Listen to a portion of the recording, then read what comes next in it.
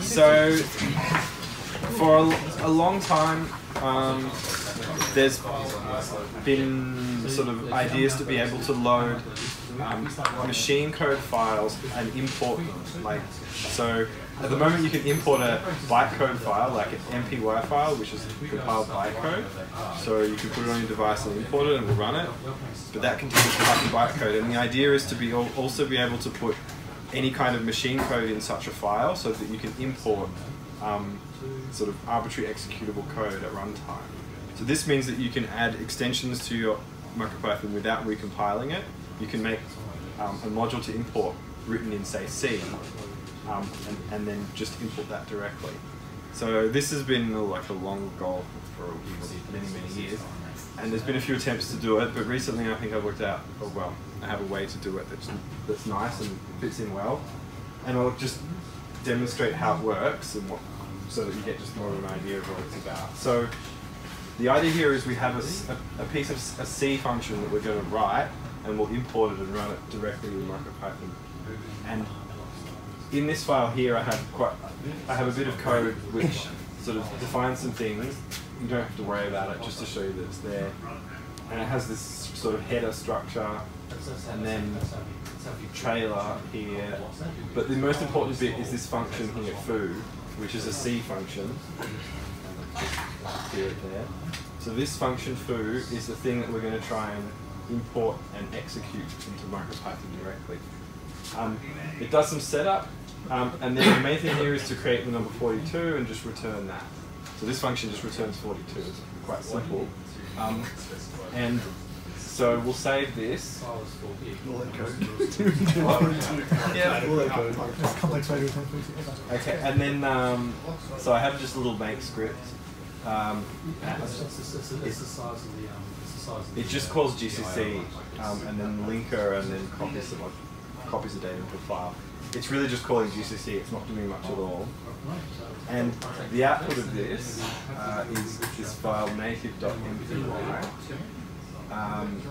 And if we have a look inside it, so this is generated from that source code that I showed you before. So here, when I compile that, it generates this file. And the header is sort of these first 3 lines here. The actual machine code is this chunk here with a lot of zeros, and the trailer is just this last line there. There's a lot of padding here. It doesn't need to be there, it's just there so we can expand our function later. But you can see that this is quite a small thing, and all it does is return 42. But over here, this is sort of the name of the module, the name of the function is foo. It's accessing print as well. We'll get to that later. But there's actually a tiny little bit of bytecode in here as well. So this 1, 2, 3, 4, 5, 6, 7 bytes is actually the bytecode which is initializes the module and loads the function called foo into it. And then starting at this 53, that's the machine code which returns 42. And I can show you the actual machine code. So this is the function. This is on in Intel machine, x86. So this function here is compiled to those machine instructions. And the 42 is, I think it's 55, x55, because OX 55 divided by 2 is 42, and that's odd. So this thing here, C start 53 is the first byte and C3 is the last one. So if we have a look at our so 53 was the first byte and C3 was the last one. So that's the machine code stored in this file.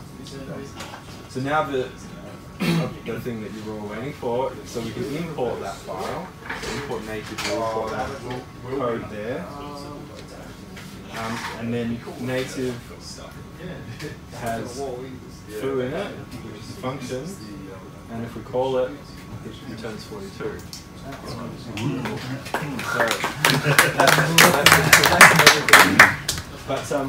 So this is a pure machine code function that so we didn't really use Python to generate it, we used C, and it was loaded at runtime. So there's no extra compilation you need to do.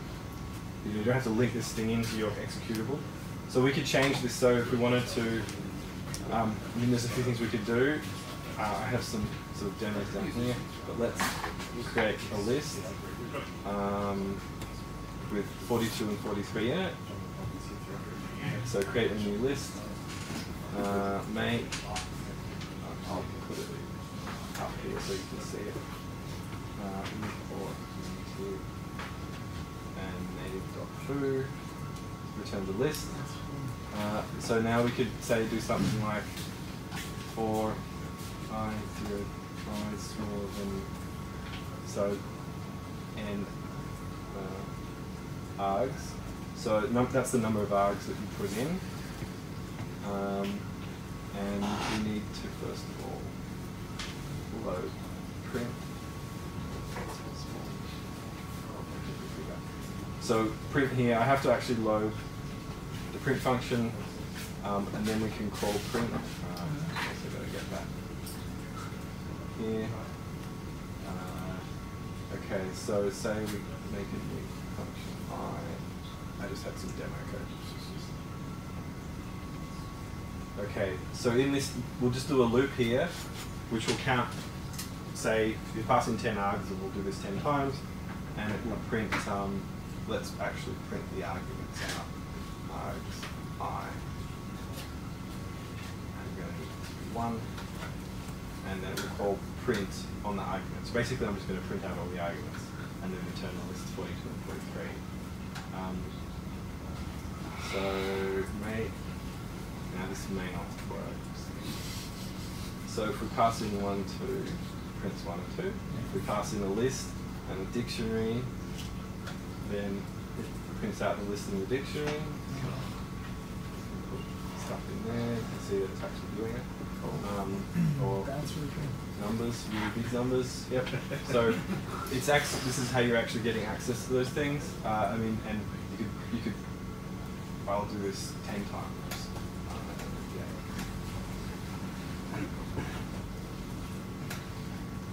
So the header and the trailer, are they just like standard template-y type stuff? The same for every?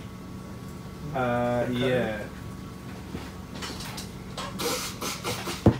So just print each thing out 10 times. So the header and the trailer, as you can see, well, so now we've got a lot more code in here because we've written a bit of function. That's why I wanted some padding. You have to extend the size later if you want more code. But the header and the trailer, yeah, they're pretty much standard. You could have multiple functions in this file. This is just an example of how it should work. And this header and trailer here is just, yeah, it just describes like how big the file is, what the name is, what strings you want to have accessible. So this is really just a proof of concept, but in the end, ideally, there'd be a script that would generate this thing for you and pull together any code. So this stuff would disappear or be done automatically. But it's just showing you that it's just a bunch of bytes, right? It's just a bunch of bytes that sets everything up. And in principle, anything can go in the interior. So, very cool. Sounds good. Anyway, That's it's an awesome. upcoming feature. That's really Oh, and this stuff, unmodified, well, will run, I've tested it on the ESP8266 and Fireboard, and it runs exactly the same. So obviously the machine code is totally different, but everything So you compile works. it differently. Yep. You use a cross compiler. So in this make file, to do it for the Fireboard, you use just uncomment that, and yeah, it'll work. So I tested it on those, and That's really good. it works in the same way. I mean, you could, How are we thinking about doing package management then? well, that's what I was just about to say. That's like Wheels Yeah. allow this.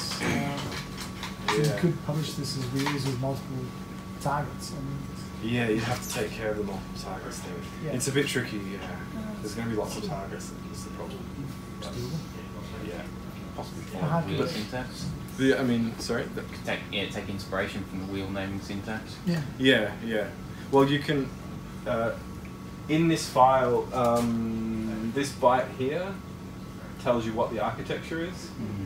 So it will be different for different things. So you can't, it won't let you load an x86 on a thumb processor because it will say it wrong architecture. So yeah, you can generate different architectures and know which is which.